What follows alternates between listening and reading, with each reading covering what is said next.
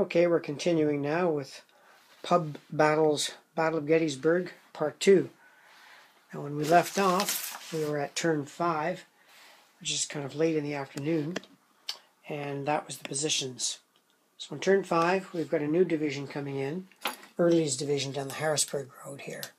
So we'll put the chits in the container, and we'll see who's moving next. Okay, we've drawn the Confederate 3rd Corps, that's A.P. Hill, which is over here. I'll look at his options, and I suspect he'll probably attack the 1st Corps. Okay, we've got 2 divisions, or demi-divisions, of 3rd Corps Hill, attacking Wadsworth and Rowley. Now, this unit happens to be an artillery unit, a 3rd Corps artillery unit, but he can't get a shot in because friendly units block. Now, he is on a hill, partially on a hill, but it's not really a clear shot, so the artillery will not be able to add in. So we've got 2 separate units. Should be fairly equal, although we've got the Union forces on a hill. We've also got an elite unit in Wadsworth, but Wadsworth is, taking a hit. So, again, the all-powerful dice will determine this one. We'll roll the dice and see what happens. Okay, that's the result of the Confederate rolling and the Union. The Confederates didn't do very well. This 5 becomes a 4 because the Union's on a hill, which still counts as a hit, but Wadsworth is an elite unit, and elite units are allowed to absorb the first hit. So the Confederate attack does nothing. However, the Union did get 2 hits, so that means Pender here has got to flip. He's spent, and he's going to have to go back, retreat. So he'll go back to here and face that way. So Wadsworth has repulsed the attack. Now we'll go for the second attack. Still 3 dice versus 3 dice, except Rowley is on a hill. So we'll reduce the Confederate die. Okay, the Confederates do a bit better this time. They get 2 5s, which are reduced to 4. That still results in 2 hits. The Union inflicts 1 hit on the Confederates. So we'll take the hit on the Confederate, that's Pender. We'll take the hit on Rowley. The second hit on Rowley causes Rowley to retreat. So we'll take our little foot marker here, using the black, turn him around the other way, and oops, and he retreats. Now I don't say anything about advances in this game. I'll check it, but even if you did advance, you would be talking, what, 3/8 of an inch or so. Well, let me just check that out. No, I don't see anything about advancing, but at this scale, it's not going to make much of a difference, 3/8 of an inch. So we'll draw another chit at the end of that combat, and the next chit is, it's the 2nd Corps. So the Confederates have got a lot of initiative here. Now, they have at least 4 units on the board there at the north, so I'll pick up the action after Rhodes and Early have moved. Okay, it might be a good idea here to pause a little bit and talk about the rules and the way they're laid out, because they are a pain, to tell you the truth. It's because the rules are designed for a generic set of rules for all of the other games, the Pub Battles rules, and then at a certain point you get to the exclusive Gettysburg rules. But there's very little in the Gettysburg rules. Historical background, fine. Road columns, how to win the game. Very interesting, it says here, they must get a decisive victory here to win. But they don't tell you what a decisive victory is. Then they go into optional reinforcements, which really should be at the end. Then designer's notes, and then just the setups. So there's nothing about the town of Gettysburg. Yet I recall reading somewhere that you don't want to be getting in the town because you're messed up. So that might be in the rules here at the beginning, the Pub Battles general rules. But for a game that doesn't have very many rules, they sure are hard to look up. This is one thing. The rules are all over the place. I can't say I like the rules booklet for that. I'll keep searching here at the beginning to see what the effect of the town of Gettysburg is, because it doesn't appear to be in the Gettysburg rules itself. Okay, I found the rule, or rather where it is. It's in the terrain effects. It says here, pieces in buildings become spent and cannot rally. Okay, so that means if you go into Gettysburg, you'll be spent. Now, they must mean they cannot rally while they're in the town. I suspect if they leave the town, they can rally, but it's a little vague there. So there's lots of things you have to sort of figure out for yourself. I don't see a definition anywhere for buildings. Now, buildings, I suspect is just the town of Gettysburg. That's the way I would play it. Okay, because there's a whole mess of buildings here in the town. But these little, they're buildings too, but they're really farms. I would say that these do not apply. They must refer to the town of Gettysburg, but it does not say that on the terrain effects chart. Okay, we've got the second corps yet to move. I did move up early, but I have to make this decision around Gettysburg. If I go through there, I'm spent, which I don't really feel like doing.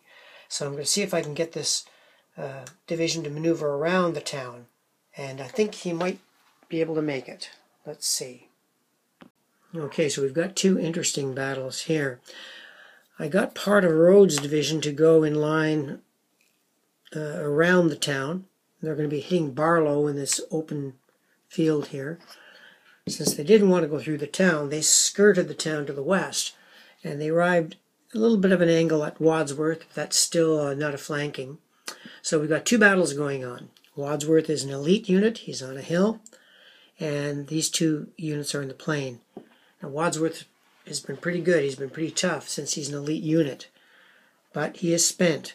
Let's catch the action after those two battles, this time rather critical for the area just south of the town. Well, on this first attack, the luck is not with the Confederates. They don't inflict a single hit on the Union, while the Union inflicts two. So Rhodes flips to spent status, and then is forced to retreat, and must face the other way. So he's about here. Just put that leader on top of him for now. So Barlow's division successfully repulsed Rhodes' attack. Now here's an important one. We've got Wadsworth on a hill, and he's an elite, and we've got the other half of Rhodes. So the Confederates need a little bit of luck here to drive the Union off. Let's see what they get. My goodness, luck is still not with the Confederates. This is something I see in a lot of games. Anyway, the Confederates don't do a single hit because that 4 becomes a 3 because of Wadsworth being in protected terrain. And the Union inflicts 2 hits on Rhodes. So Rhodes' division has been smashed. He flips to show he's spent, and he's going to have to retreat. And he'll retreat there. He's got to face the other way. So the Union has got a tough line, and they've repulsed the Confederates on all fronts. We'll draw a chit and see who moves next. Okay, that's Howard's 11th Corps that has moved. Now, for the first time, we could actually think about the 11th Corps counterattacking. And I think this time they will. I mean, if this was competitive, aggressive play, that's probably what I would be doing. Because you've got a spent Rhodes here in clear terrain. You've got a fresh Barlow that's just repulsed him. Why wouldn't you attack? So we'll have Barlow cross this open terrain where Wesley Culp lived. By the way, that's why Culp's Hill is named after his family. And Robinson, he really could skirt the town too and hit Rhodes. And I think they should do it. They could really hurt the Confederates if they win. Of course, they get bad luck and get repulsed. That's a different story entirely. Schurz is also fresh. He can be used as a support division. So I'll move the counters and see what the 11th Corps can do. Okay, here's a case where the rules, I'm not saying they're bad, but they need a bit of interpretation. Now the rules strictly say you have to maintain your facing while moving. And they say you can move 45-degree angle from where you are. Now if I'm playing strictly by the rules, 45-degree angle, if I moved Robinson in, he would pass through the town, which would mean he was spent. So I just can't just go kablunk and do that, not according to the rules. Now I am allowed to change facing, that I can do, and you lose 1/3 of your movement when you do so. But let's say we had Robinson do so. He changed his facing, and you can see a good portion of his counter is going into the town. So I think if, I hope the intent of the designer was that no, Robinson's not in a good position to move up 2 roads. So Rhodes will not attack. Now Schurz is there. He could certainly support Barlow's attack, but Early's coming up behind. I don't think Schurz needs to go forward. So I'm just going to do the one attack. Barlow is attacking Rhodes. Let's see what the result of that is. Wow, Confederates just can't outroll the Union. Just when the Rebs get a good roll, the Union gets a good roll. So this is a complicated one, but it's not good for the Confederates. All right. Okay, because Barlow got 2 hits on Rhodes, and it's already spent, 2 hits on a spent piece destroys the unit. So half of Rhodes' division is eliminated. Now, the Confederates did get 2 hits on Barlow, so Barlow's got to be spent, and the second hit causes him to retreat. So we'll turn him around like that, and move him back. So he won the battle, in theory, destroying a unit, but he wasn't able to hold the ground, although can't kick with that. He's back with his 11th Corps, though facing the wrong way. I'm not sure if after you retreat can you reface. I'll have to check that. I'll check that right now. No, according to the rules, you don't get a free facing after you retreat. So that's that. Well, there's only one chit left in the game, and that's the 1st Corps. So we'll take a look at their options. Now, Wadsworth and Robinson are in very good positions. Raleigh has fallen back here. They've got a very damaged Pender right beside them. So Wadsworth could swing 90 degrees like this and get a flank on Rhodes. I think that's the most logical thing to do. Just turn and flank and hit him in the front with Rowley too. So I think the counterattack by the 1st Corps is going to be devastating. Let's do that. Now to do a counterattack, it says the center of the piece must align with the length of the piece. So that's Wadsworth's counterattack. They will be able to add their dice together. So Wadsworth and Raleigh will each roll... gee, was I doing that right? I think spent units have 2 dice. Let me just check on that. Anyway, that's still an elite unit. But he's flanking them, so they're going to be able to add 1 to the dice. But let me just check that spent unit rule. No, I don't see anything inherently bad about being spent, except cavalry cannot retreat before combat. Okay, so we'll resolve this one. The Union will be rolling 6 dice. And I don't think there's hills involved here. Well, yeah, the Confederates are on McPherson Ridge, but that's going to be easily negated by the flank. But let's roll that combat. I don't suspect Pender's division is going to be around much longer. Wow, what a gross roll. Lady Luck changes in favor of the Confederates. They get 3 hits, but the Union gets 2.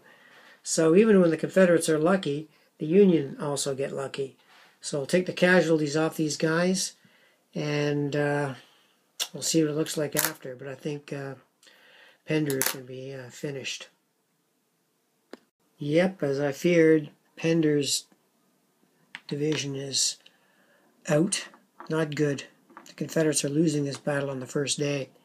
Now the Union have to take their 2 hits, but they can distribute them as they like. So obviously, take the first hit off Rowley, and remember, elite unit Wadsworth is allowed to absorb one hit. So that's the end of that fight.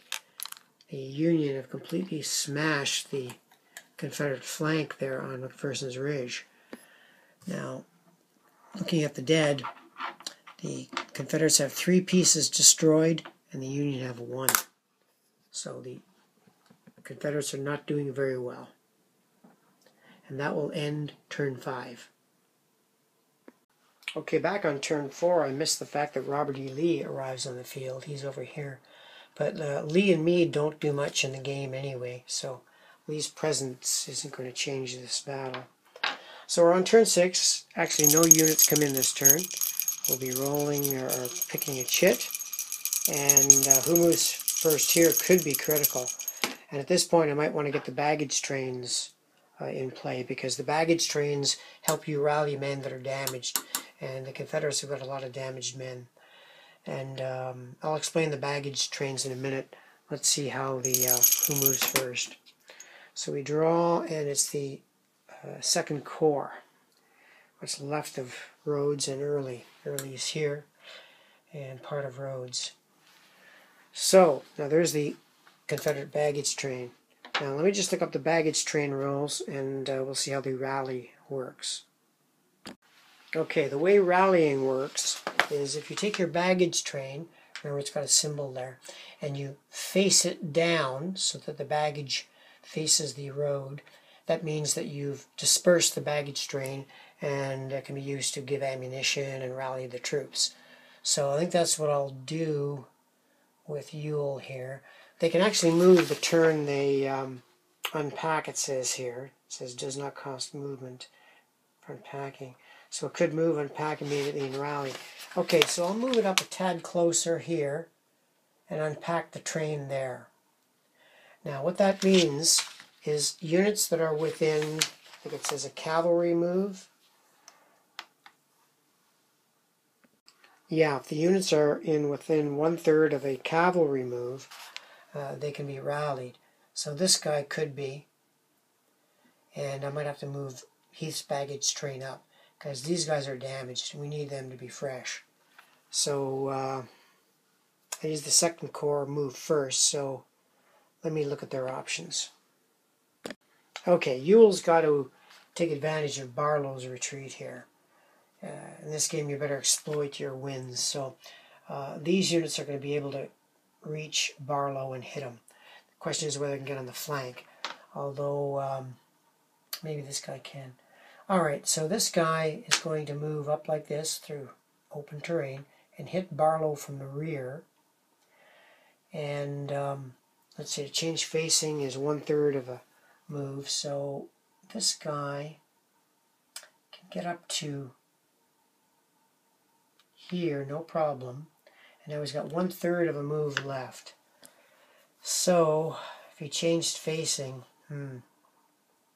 no, he won't be able to affect the battle, because you got to have the guy in your field of fire. It's got to be over half.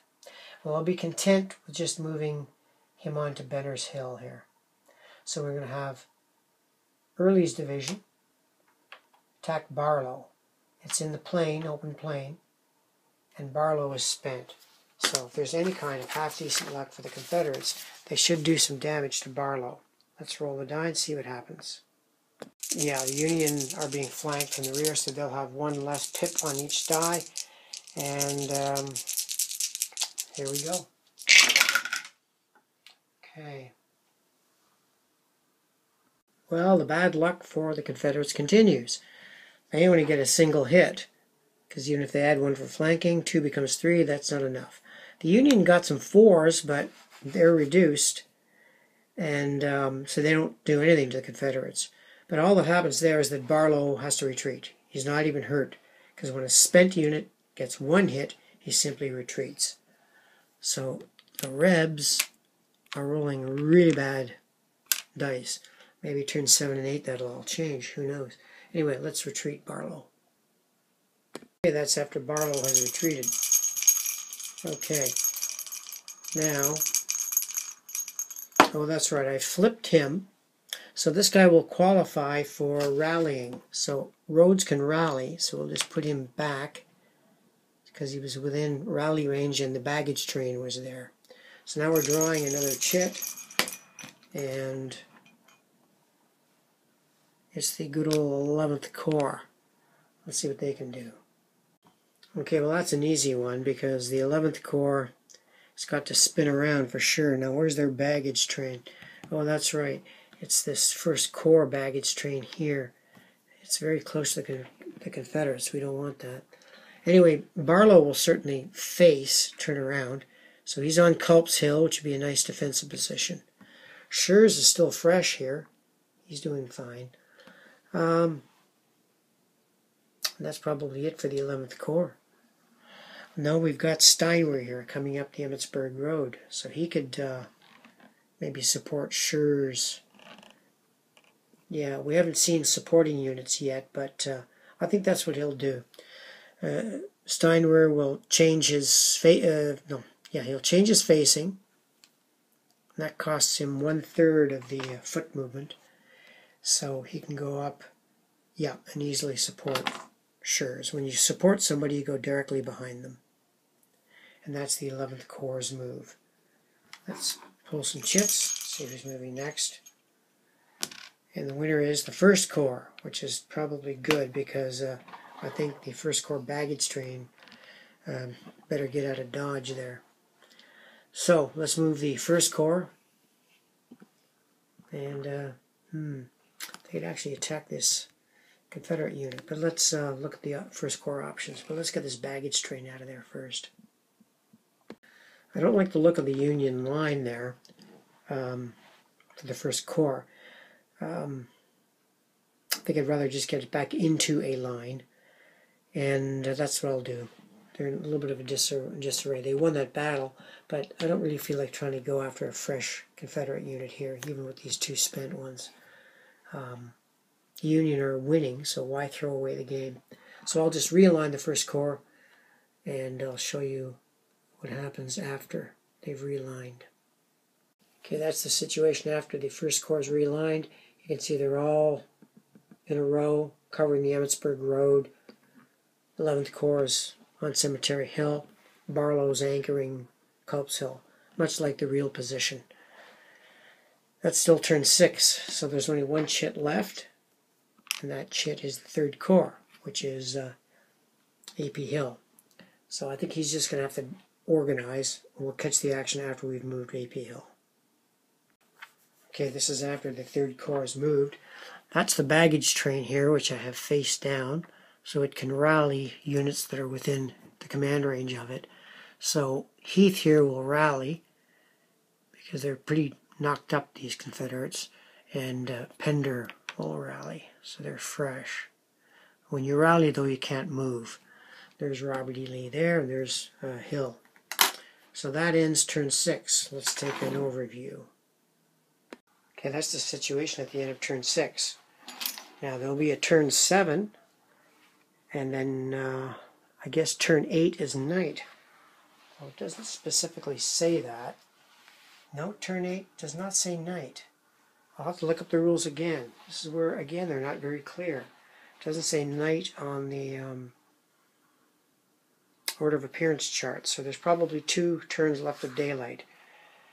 Going pretty well the way the battle went, except the Confederates are taking far more casualties than the Union. Union still has a good position here, and they can replenish. We'll have to get the 1st Corps wagon here closer to the 1st Corps so they can replenish. But that's the end of turn 6. We'll go to turn 7. Some new men come in, I think. Yes, they do. And we'll catch the action. Okay, it's going to be turn 7. We've got some new units arriving. Birney, his division from the 3rd Corps, so we've added that chit to the mix. And Williams and Geary from the 12th Corps down here on the Baltimore Pike. So they'll be coming in. And some Confederate reinforcements, Johnson's division and Anderson, down here at Chambersburg Pike. So we'll see who moves first and take it from there. Okay, we've drawn the 2nd Corps chit. That's Ewell's Corps. Not looking too good. He's a bit scattered, and boy, that Union line looks tough. I think I'll go sit over on the Confederate side of the table, take a look at it from their point of view, see what my options are. Well, we could assault Culp's Hill, I think. Probably could get a supported attack. We haven't seen those yet. So that's what I'll do. If I can get these two divisions in place, we'll have them attack Barlow on Culp's Hill, who happens to be spent. So, and maybe if we get a little bit of luck this time, maybe the Confederates can do something. Okay, I had intended to have those two brigades or divisions, demi-divisions, attack Culp's Hill, but I realized I could not do that. Remember, because your corps leaders have to be within range, and Ewell is way off to the back here. So I'll move Ewell up, but I couldn't have done that attack this turn. So I'll just back these guys up to something like that. Benner's Hill, they won't attack.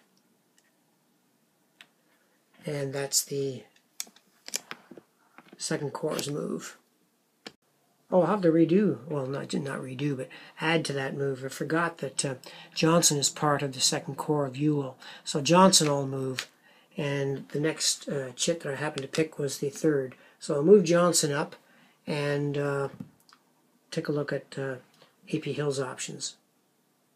Okay, Johnson's division had one heck of a messy move. So I got to use those blank counters here to show that he's on a secondary road now and strung out. Because I want to have him go up the Chambersburg Pike, get onto the Mimsburg Road, and get in over into this area. So he's using the road because Heath's division is in the way. You can't go through enemy units or friendly units on road column. So we got a bit of a traffic jam there, which happened historically, by the way. Johnson got caught behind Longstreet's wagons and didn't get to the battlefield till the early evening. So the game is reflecting history. Now we've got Hill's Third Corps to move. Let's see what his options are. Okay, Hill's pretty shot up. He's only got 2 good infantry units and an artillery. And the way he's been rolling, I don't think he wants to go against this Union line. I think what he'll be content to do is maybe take a line up here in Seminary Ridge and be content with that. So that's what he'll do. He just doesn't have the strength to bother the Union line now. He'd have to wait for Anderson's division, which is coming up here. Now also there's a rule that if you lose 50% of a formation, the units can't rally. That doesn't mean by division, it's by the corps. So you've got to watch your casualties. If you reach a certain point, you're not going to be able to rally your men. So I'll move Hill up, and that'll end his turn. Okay, that's after Hill is moved. He's just moved up here in Seminary Ridge and parts of McPherson's. Okay, we'll draw another chit. We'll see who's moving next. That happens to be the 12th Corps.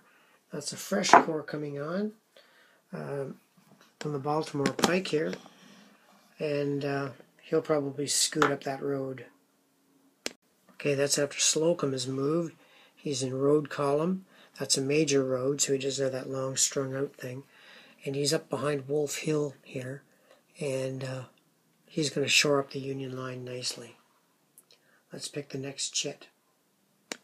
Okay, the next chit is Sickles' Third Corps. Right now he's arriving personally with Birney's division. That's the Taneytown Road. So if he uses road column, he will have a long skinny column behind him. But we'll catch the action after he's moved. Okay, that's after Sickles has moved. Birney's division, rather. Sickles in command. And he's got this baggage, well, it's not the baggage train, but it's an empty block. Because he's using a secondary road going up the road. He's got a long column behind him. So the Union is concentrating fast now. Faster than the Confederates, I think. And doesn't look good for the Confederates on July 1st. Okay, the next chit is the First Corps. So I think what they have to do is get their baggage train moving here and then spread out behind the First Corps so they can rally these guys. So there's no problem there. We'll get them within range. Let's see. Could move them right up to Cemetery Hill here. Yeah. Well, you lose a bit of movement when you face. So when you turn 45 degrees, you lose 2/3 or 1/3. So they'll be up here. That'll be the baggage train of the First Corps. Now that should be within range of Raleigh. Not quite for him.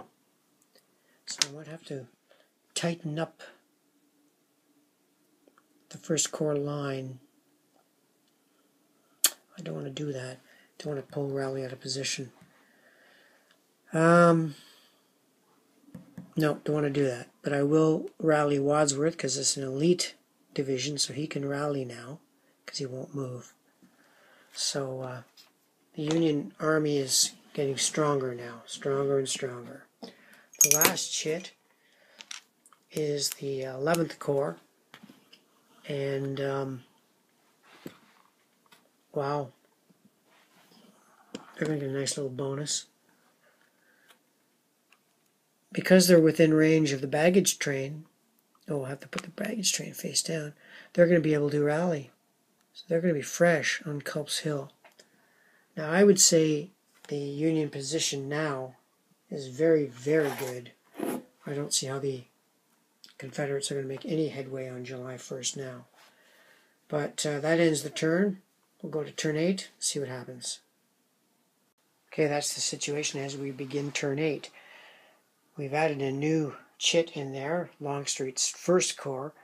Hood and McLaws actually arrived kind of at night behind the Gettysburg lines, and I'll almost be able to call the game pretty soon. But I'll at least finish turn 8, which is the last daylight turn, I believe, and then night. Or is turn 8 a night turn? I'll have to check the rules. It's not really clear. Okay, checking the rules, there's nothing about turn 8 being a night turn. Now by implication, I guess turn 8 is listed here, and then a night turn, so night must come after turn 8. Okay, so turn 8 will be the last daylight turn, and let's see what happens. I think what's mainly going to happen is just people are coming out. It would be the last turn that people can attack, and the Confederates aren't very very good position to attack. Let's see what happens. Okay, the chit pulled is Ewell's Second Corps. Now, he's only got 2 divisions that could attack. They could make one last desperate lunge at Culp's Hill.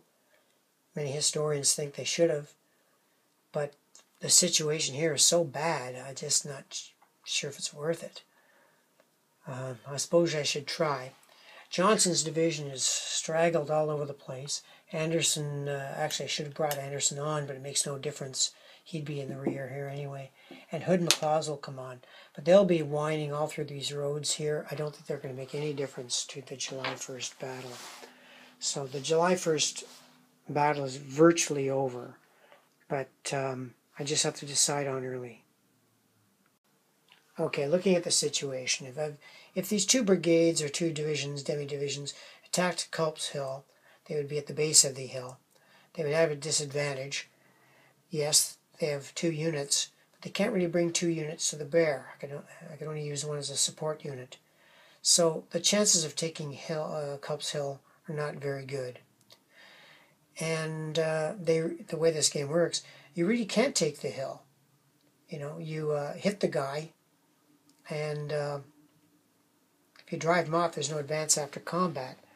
So there isn't much chance of taking Culp's Hill. I think Lee has got to wait till July 2nd. So I think with that, I'll call the game, because what's going to happen in turn 8 and turn 9 is units are going to flood onto the board. The Union will consolidate their position here. The 12th Corps obviously will come up to Culp's Hill, maybe extend down to here, Wolf Hill. And of course they've got Sickles here who can easily extend the Union left.